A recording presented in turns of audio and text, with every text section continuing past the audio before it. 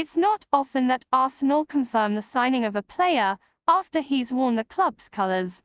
But that's the way things have played out for new recruit Lino Sousa. The 17-year-old left-back made his debut for the club's under-18s in a 4-0 win against Chelsea last Saturday.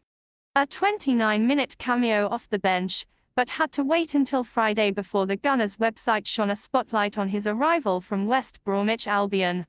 Sousa made his debut for the Baggies under-23 side when he was just 16, and is now hoping he can make a similar impact at London Colney. "I'd like to thank the club for giving me this opportunity to be here. And I'm just excited to get going, to be honest," he told Arsenal.com. "I've seen that obviously recently things have started to change a bit around here. And a lot more young players are coming through, and there's a pathway there.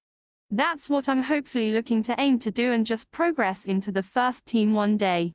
Bukayo and Emile are two players that have done it, and there's plenty more. And hopefully I'll be able to add to that list one day. "I just want to get my head down, get back playing. Get into that under-23s team, and then hopefully be with the first team for pre-season." We look forward to following Lino's progress at Arsenal. Who knows, maybe he'll be challenging Tierney and Nuno Tavares with a couple of years.